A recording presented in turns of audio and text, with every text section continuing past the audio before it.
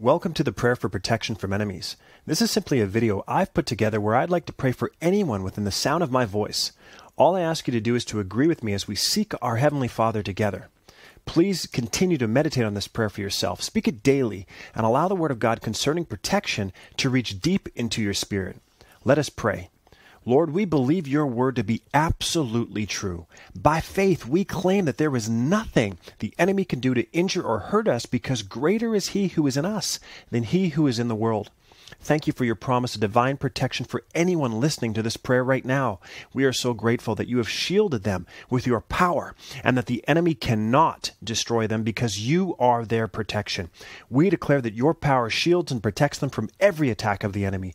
Wherever they go, every day, they will be safe because you go with them. Father, you are their confidence, firm and strong. You keep their foot from stumbling, being caught in a trap, or even hidden danger. For the Lord will be at your side and will keep your foot from being snared. Proverbs 3, verse 26. Help them to hear the guidance of the Holy Spirit at all times throughout the day, who speaks to their heart and even promises to tell them of things to come in the future so they are prepared, according to John 16:13. Regardless of the places or conditions in which anyone listening to this prayer has to go, Father, you will be with them. You will protect them every step of the way.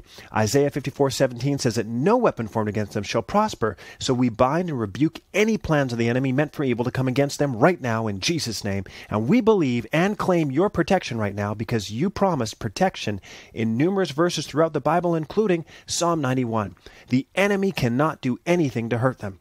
We declare this by faith in Jesus' name. Amen.